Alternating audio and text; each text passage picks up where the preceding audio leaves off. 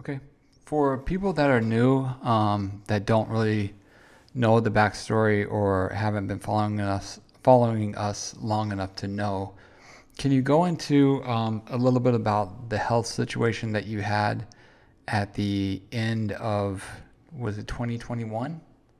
December? Yes, December 2021.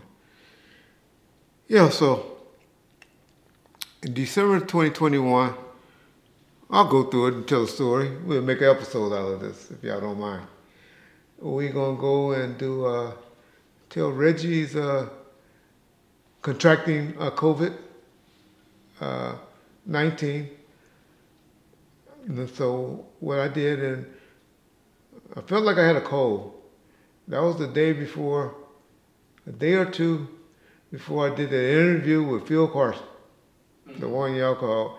Say, Phil Carson kicked your butt in that interview. I don't know what he said other than try to say that he knew me. And I said, okay, well, if you knew this person, then I knew him, but I never met you. But I know how you conspirators are. But we did an interview, and during that whole interview, I was saying, man, I don't feel good. I feel like I got pneumonia or a bad cold. So the next day I go and get tested for COVID. This is like December the 5th, the 6th of December of 2020 or 2021. Shit, 2021. 2020. Okay, 2020. And so I go and find out on December the 9th, I was feeling awful, terrible. And I told my wife to take me to the doctor. So at 4 or 5 in the morning, we went to the doctor and went there. Because back then, you gotta remember the COVID tests was taken. They didn't have the vaccines yet, and they were taking 3 days to get your results.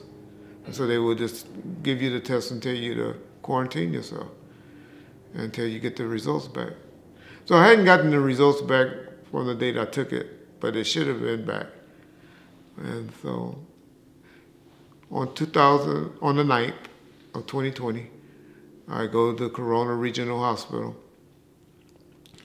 and they tell me, hey, bro, your chest is full of pneumonia and COVID, and you are positive for COVID.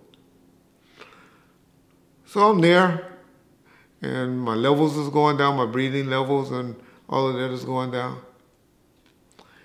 And during that time, I'm like, I'm okay, I'll be okay. But the doctors keep coming in the room and saying, Mr. Wright, give us a chance to save your life.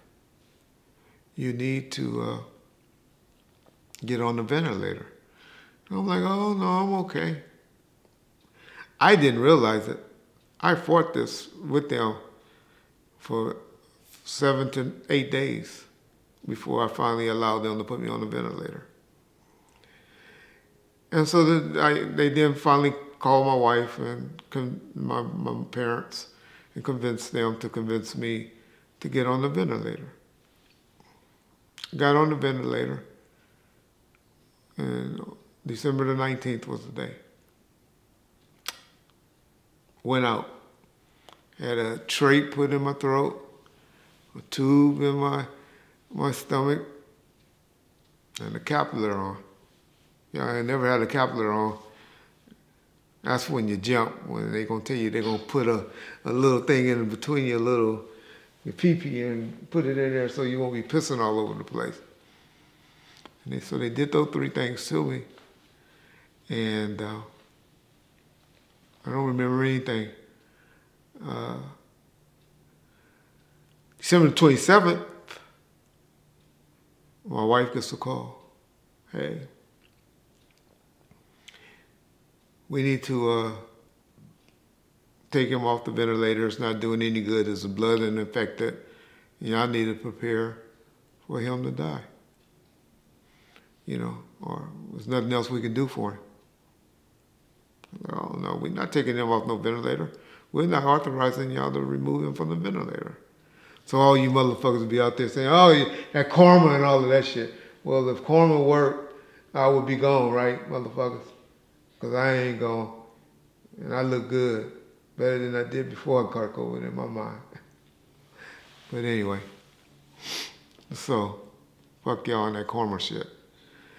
Well, so then about a day later, the doctor called my wife back and said, oh, we don't know what's going on.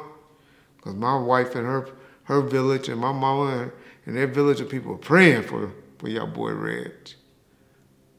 And the doctor said, we don't know what happened. But he's okay. He's going to be okay. Still stayed on the ventilator. Got transferred to a rehab center because when you just laid up, they get you out of the hospital, they just send you to what they call rehabilitation centers in places. Laid in there from January, it was on my mother's birthday, that's why I know the date. January the 14th of 2021 is the day I was told that I was transferred there. Don't remember any of that because I'm still out. Wake up. And I told this story before on Vlad and some other places, maybe my boy Art show. Wake up in mid-February. Don't know the date, don't remember the date. Think it was like the 10th or the 12th, 13th.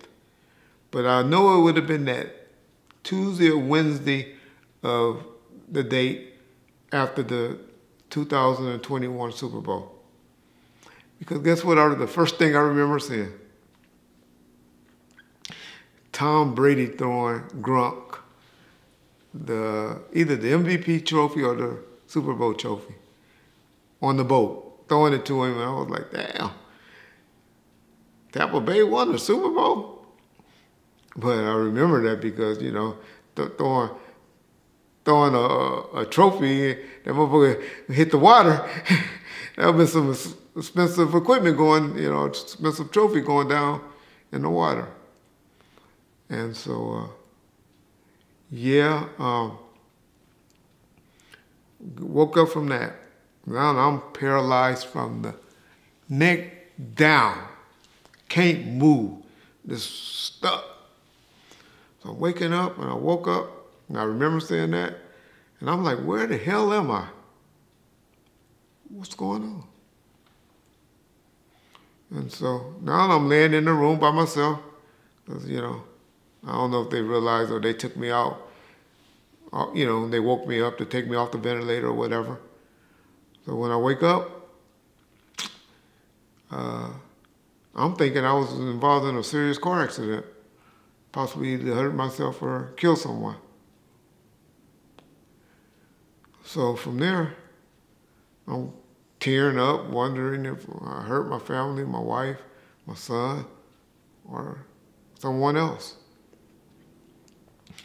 Don't know when I realized, no, nigga, you in here for COVID, when you know, got sick. Fast forward, go through all of that.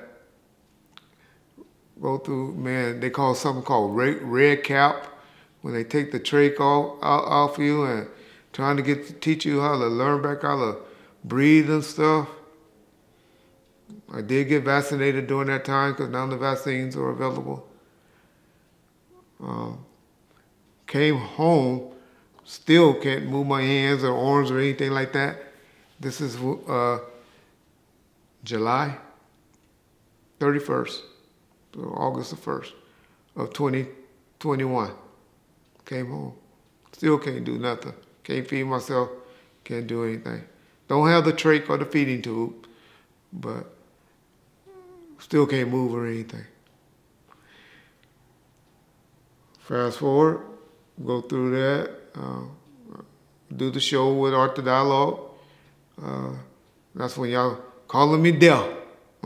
Nigga look like he about to die, but I'm feeling good. I'm thinking I'm looking good. Even did the show I did with John on Bomb First when I was laying in the bed.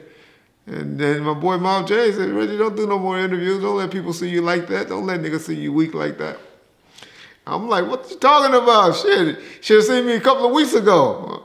I'm glad I could talk now because I couldn't talk or anything. And I'm saying all of this to y'all to say, I know COVID, we might be a little bit past it, but that's what I went through. That's why I'm like this. That's why I'm so cocky, and I feel the way I feel. And I don't care what y'all say about me being there, because now I'm walking on a walker, taking steps, picking myself up, putting myself in and out of the bed, and, going to the toilet and everything, all on my own now. Couldn't do all of this stuff a year ago. So, man, God is good. And so there ain't nothing y'all can do or say to break me down. I know this is a boring episode, but we just told it because we also here trying to educate people. And, we probably just put this on Facebook or something. So if y'all come and check it out. And just so y'all can know about COVID, man. It's serious.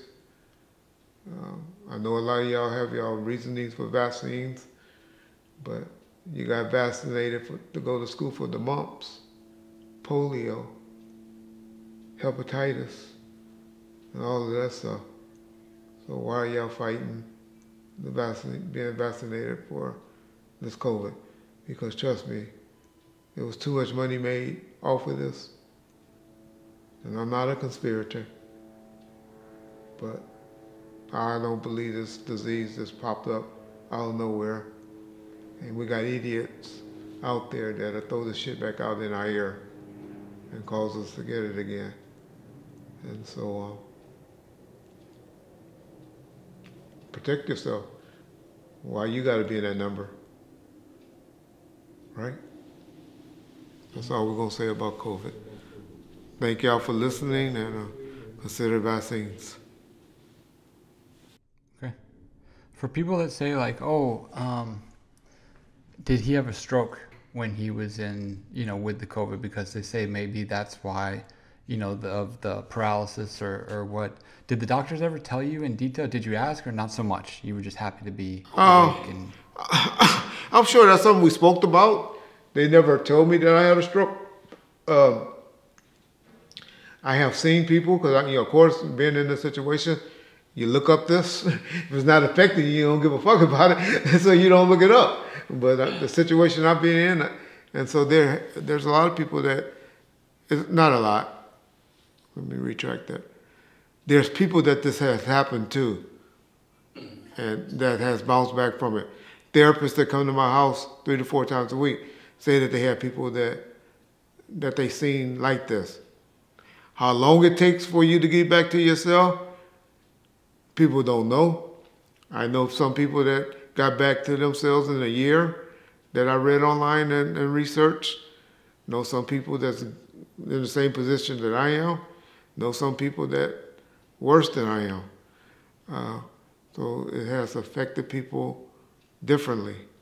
But the one thing about it, they don't know. This disease is so new. Everything's a guess. But look how far we came with it. People were dying. Don't y'all remember that count on CNN?